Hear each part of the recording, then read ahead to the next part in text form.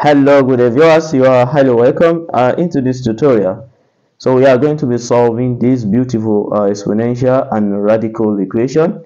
So from here, so what can I do to get rid of this radical sign? I'm going to square the both sides. If I square the both sides, so it's this square we cancel the square root, so I'm going to be left with 5 to the power of x plus 5 to the power of x, 5 to the power of 6 plus 5 to the power x, 5 to the power x plus 5 to the power of 2, then equals. So now let's maintain this 5 to the power of 2, right? So don't let us take it to be 25. Okay, so now let's move on. So we can try to, from here we try to cross multiply.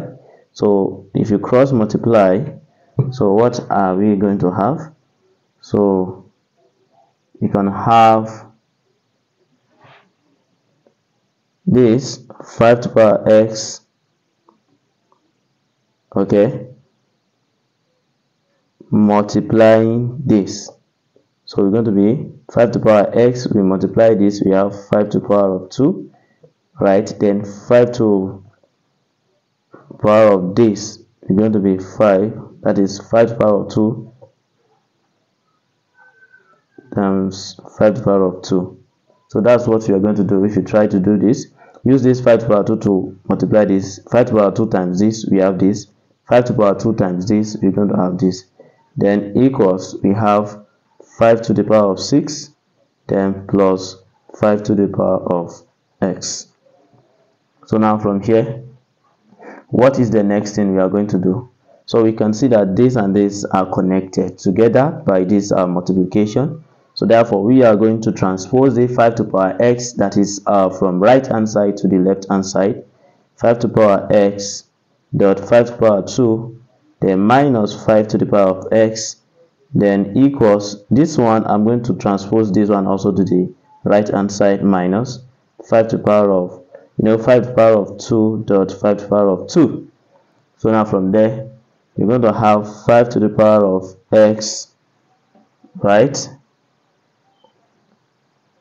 is common. We factorize it out, we have 5 to the power of 2 minus what, 1, then equals 5 to the power of 6 minus 5 to the power of 4. So now from here we see that 5 to the power of x equals 5 to the power of 2 minus 1 equals. Now here I can factorize 5 to the power of 4 out, and this will be 5 to the power of 2. So that when you try to multiply this and this together, you're going to have 5 to the power of 6, then this one remain 1.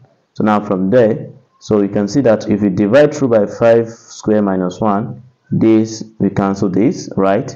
So I'm going to be left with 5 to the power of x equals 5 to the power of what, 4. And that's give us, since the bases are the same, so that gave us, this implies that x is equals 4, right? So that's the solution to the problem. But you can actually check whether we are right or not. So let's have this 5 to the power of x plus 5 to the power of x over 5 to the power of x plus 5 to the power of 2. This is check. Okay, so now let's see whether it's going to give us 5 as we have up there. So we have 5 to the power of 6 plus 5 to the power of 4, then divided by 5 to the power of 4 plus 5 to the power of 2. Sorry, this is power 2. So now from there, and we have what? We have the square root. So now from there, we can see that I have 5 to the power of 4 here common. I can say 5 to the power of 4 into bracket 5 to the power of 2, then plus 1. Divided by here, what is common here? 5 to the power of 2 is common. 5 to the power of 2 into bracket, I'm going to have 5 to the power of 2, then we have plus 1. Then let's take the square root. So now from there, you can see that 5 square plus 1, this we cancel this. We have 5 to the power of 4.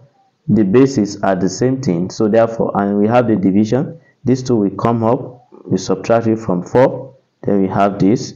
So now after that we have 5 to the power of 2, then square root, and this square root we cancel the square, we're going to see that we have 5.